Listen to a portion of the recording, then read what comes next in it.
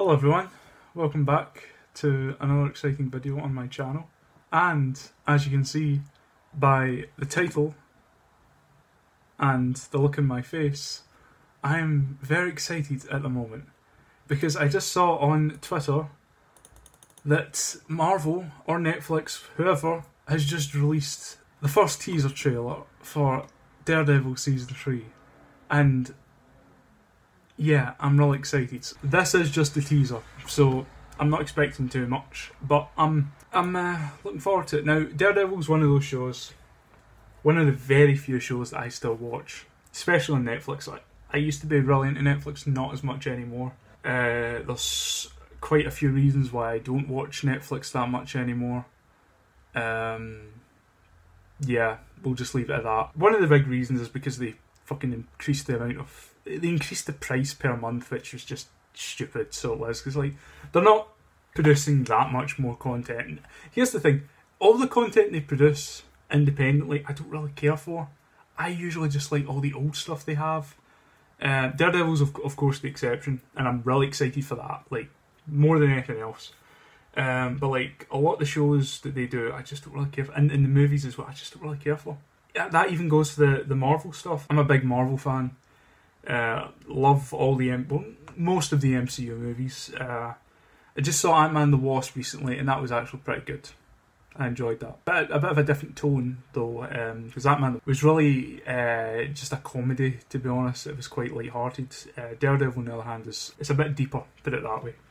And I'm really looking forward to this. Now, I'm a big Daredevil fan. Decent amount of the comics. A lot of the more recent comics, of course, have been quite excellent.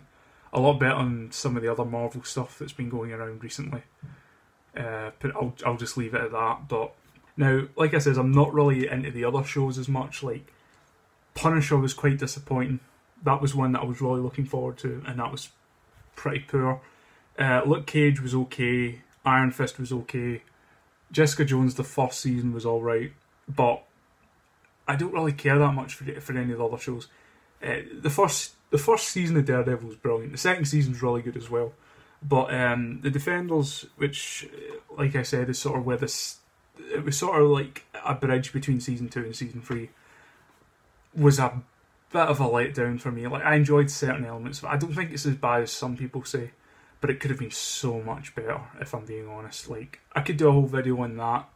Like, maybe I will, like, why the Defenders were such a letdown. But there's already numerous examples, to be honest.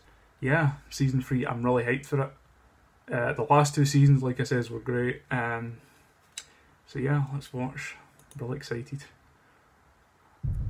Alright. I once believed that justice could be found in a court of law. In the light of day. There we go. But I was fooling myself. Darkness only responds to darkness. And the truth is, I'd rather die as the devil than live as Matt Murdock. What damn. Please don't tell me that was it. Please tell me there's a little bit more. That was it, wasn't it? Fucking hell. That was good. I'm not gonna lie, I wasn't expecting too much from the teaser, but it looked pretty good. What can I say? Nothing's really revealed, to be honest. I mean, it's a bit unusual how he's wearing the costume from Season 1. I don't know if it's supposed to be a flashback scene or if this is a scene that takes place during Season 3.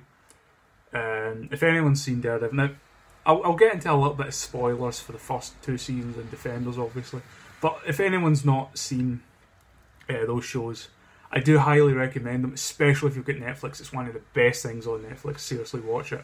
And especially if you're a big fan of like superhero stuff.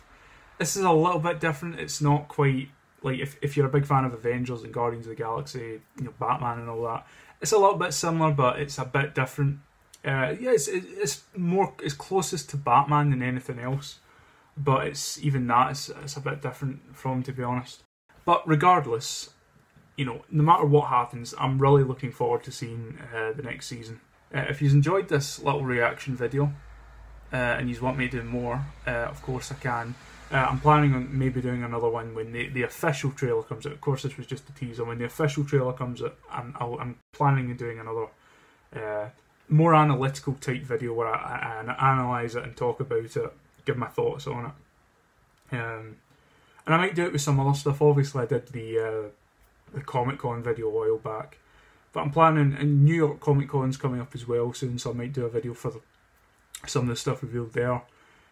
Captain Marvel, I think, is going to get revealed soon, the trailer, and a few other things as well. So I'm planning on doing a video for that, so that should be interesting.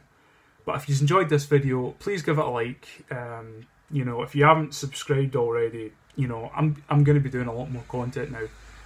So subscribe, and you'll get to see my lovely face every week or so, which, you know, will be a big plus, I'm sure.